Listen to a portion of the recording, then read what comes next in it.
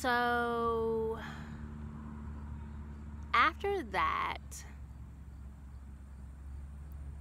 after my birthday, May 31st, May 30th, I left and I went to visit Kenya, who is a co-founder of Black Minimalists, and she's also my friend. I met Kenya via my site, so she bought a Live Simply and Be Free ebook, the first version of it. I actually have the second version of it up now for sale on my website. I updated it and changed the design and all of that, so you can go purchase a copy of it, and I'll have information about it at the end of this video. But yeah, it's up on my site for $9.95. Get you a copy, start your minimalist journey and get free. So yeah, I went to visit her in Charleston, South Carolina, and we hung out and we had a good time. But it was definitely a milestone, or like a marking point in my spiritual journey, because just some weird shit was happening. I mean, good shit, but weird shit. So on our journey, and I have videos coming for my 6 months in Mexico. I have videos for that coming, and I have videos for my visit to Kenya and Charleston. So don't worry about that. But anyway, while we were there, we explored Charleston, which I had been to Charleston once before, so I was excited to come back and see how much it had changed, and see other parts of Charleston that I didn't get to see when I was there the first time. So we did that. We went to Savannah. On our way to Savannah, we actually found the African village of Oyotunji, which is in or near Yamasi, South Carolina. Yamasi, it's an indigenous name. It's in between, basically it's in between Charleston and Savannah.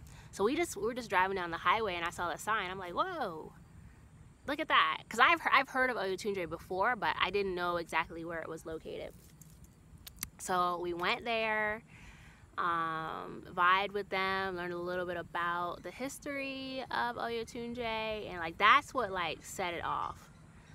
And another thing that's really was special about this trip is that like we decided not to put anything like set in stone, like not have a schedule and say, oh, we got to be here by this time, there by that time. We really wanted to go with the flow and just honor our time and like rest and like chill. So we kicked it at Oyotunji, and that's when the vibe started kicking off there. Then when we got to Savannah, we weren't sure what to do, but I had heard about Sankofa House of Savannah. Randomly I found a post from someone on Instagram, someone that I follow, and I was like, well, if we go to Savannah and we have time, you know, maybe we can check this place out. So we go there, and this is like, it's like 5 o'clock, after 5, and we didn't, unbeknownst to us, it was about to close at like 6. So we got there like right before 6, and one of the owners, or the founder of Savannah House, she was about to leave, but when we got there, she stayed, and you know, they talked to us about Sankofa House, and we were there for like 2 hours, and like the vibes just kept getting like stronger and stronger, lots of energy. And that night I had like crazy dreams. Like I didn't get hardly any sleep. Definitely lucid dreaming, in and out of consciousness, like making noises and things in my sleep, moving around. Like I was exhausted. But yeah, good. If you're ever in Savannah, go visit the Sankofa House and get you some spiritual healing. So we ended up going back to Sankofa House the next day. We took them an offering, and we went back to Oyotunji because they were having their Egungun festival. Egun means ancestor.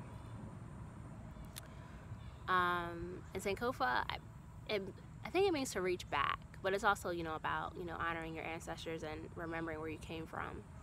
So we went to the Egungun festival. We weren't able to stay for the whole thing, but we got a tour of some parts of the village, and we got to see a little bit of the like opening ceremony or opening dance of the Egungun.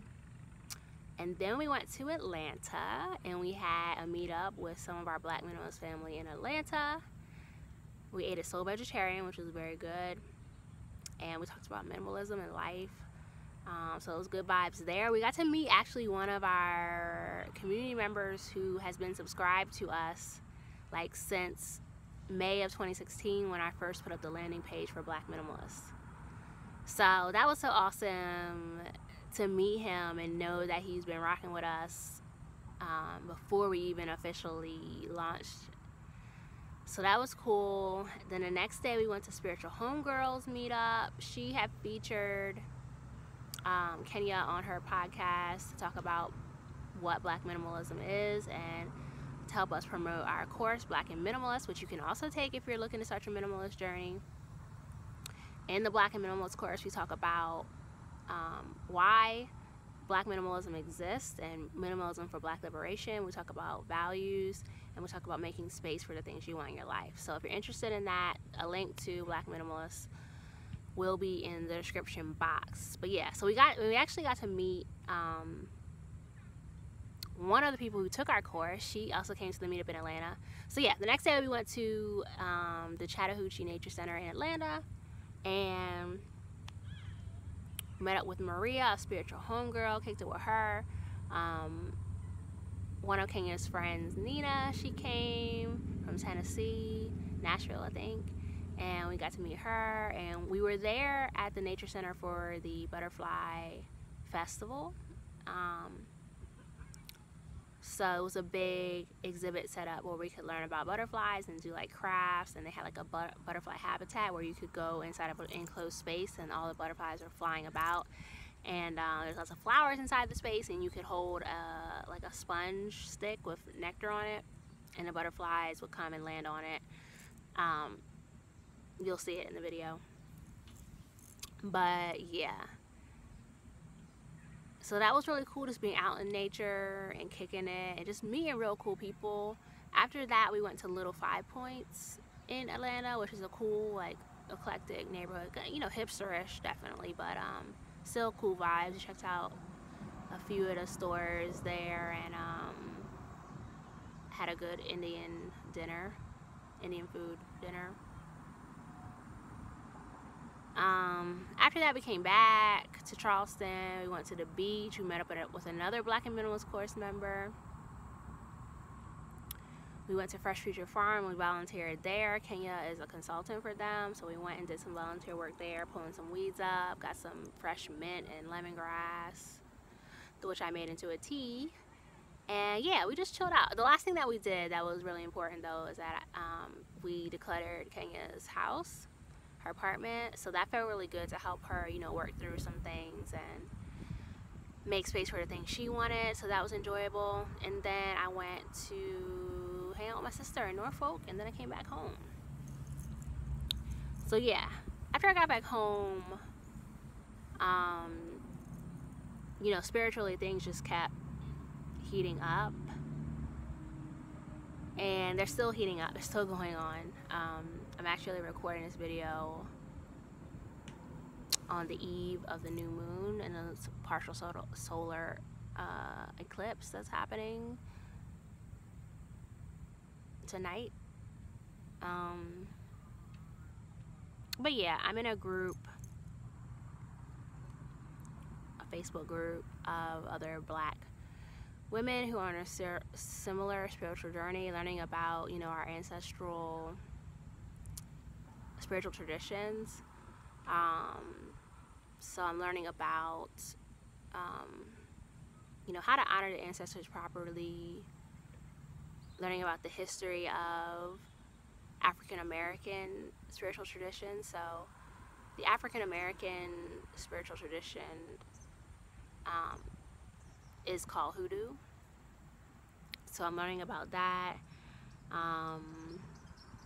and just, you know, working on healing things and confronting things and dealing with relationships and things, and you know, trying to just step in my power and use that power for my own personal liberation and for the liberation of my people. And also, not only, and I believe, you know, obviously all the spiritual stuff is happening, but it's also like a very spiritually significant time just for the universe in general, because of all of the astrological events happening. So, you know, over the course of this year, but definitely in this summer in particular, a lot of planets have been retrograding. I believe at one point in time 10 planets will be in retrograde. We may have already passed that point, but I believe now currently there are about 6 planets in retrograde. So that energy is definitely affecting me and people that I know. Retrogrades are times of reflection. They're also times of decision. So basically the universe is presenting us with our past and decisions we made in the past, and is asking us to reflect on those decisions and to determine if we've learned our lessons from our past actions, and to determine if we are going to choose a different future, if we're going to heal from those past actions, or if we're going to continue to repeat the same cycles that will keep us stuck. So, you know, that's the question for everybody right now. That's the energy that's circulating. So, you know, I don't believe that it's a coincidence that everything that has happened over the past year has been happening, and I know that there are still things that are going to happen. I think just in general, 2018 is going to be a very spiritually significant year for many people, including myself. So yeah, I'm learning about that. I'm learning about tarot. I made my own tarot cards. Actually, I have them with me. My friend texted me and she's not coming, so I want to finish this video and then I don't know. I guess I'll do whatever I was planning to do.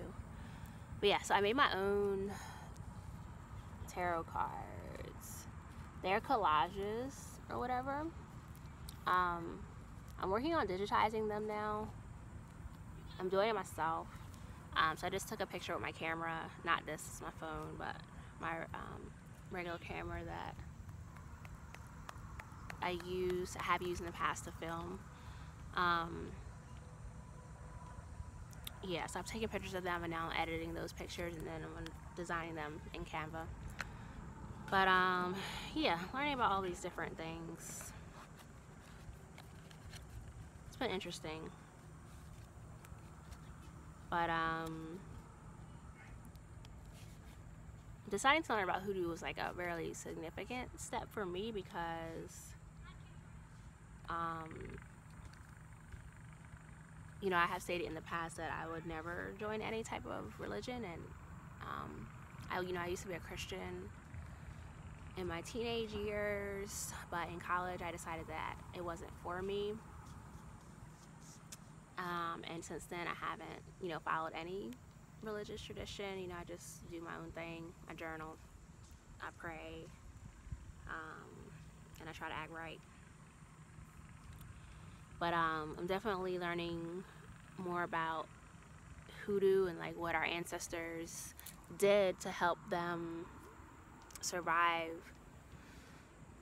the racist, white supremacist country that we live in. So I think it appealed because I'm so, you know, passionate about liberation, especially Black liberation.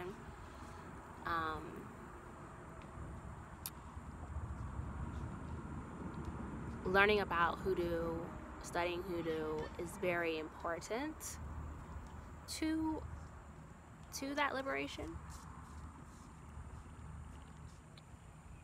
And I think our ancestors created this belief system for that purpose. So that's what really intrigues me about it, you know, and really, you know, after many, many years, made me reconsider, you know, following a religion. But hoodoo is a very, from my understanding of it currently, and I'm still, you know, new to learning about it, but it's very minimalist in the fact that it's about using what you have to connect to the spiritual realm. And part of the thing that you have that everybody has is ancestors. Like, you don't have to create any new gods or goddesses, or, you know, you don't have to create anything new.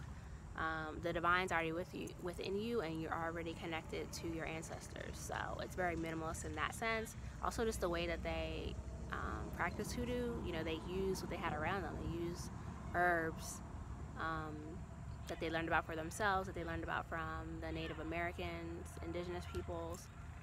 They use herbs, they use everyday things that they already had. So that's another reason why hoodoo is very appealing to me, because I believe it is very minimalist. So yeah, that's where I'm at.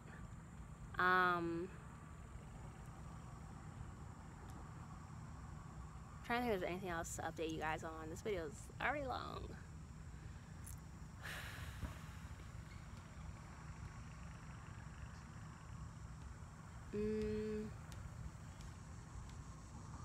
Black Minimalists, we're making a little shift too. Everything is shifting.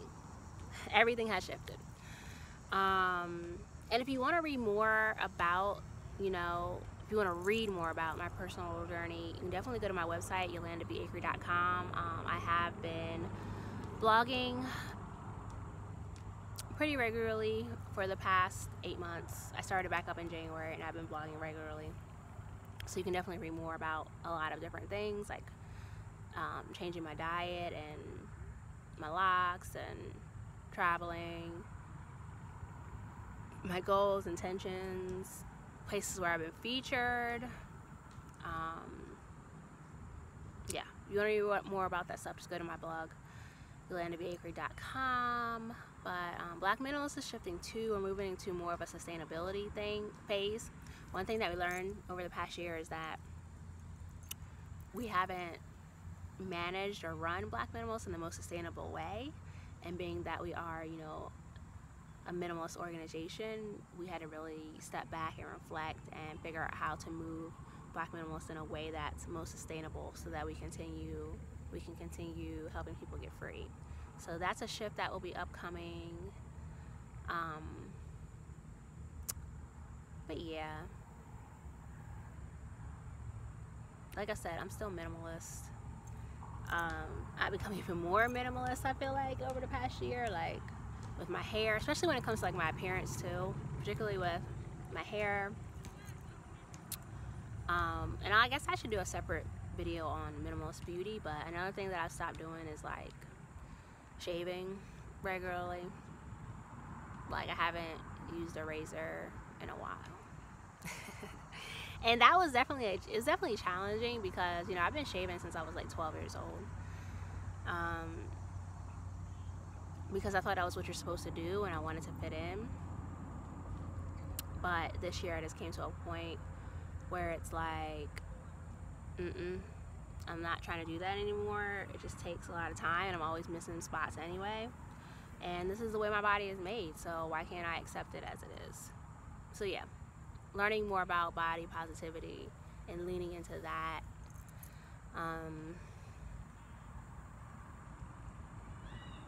Yeah.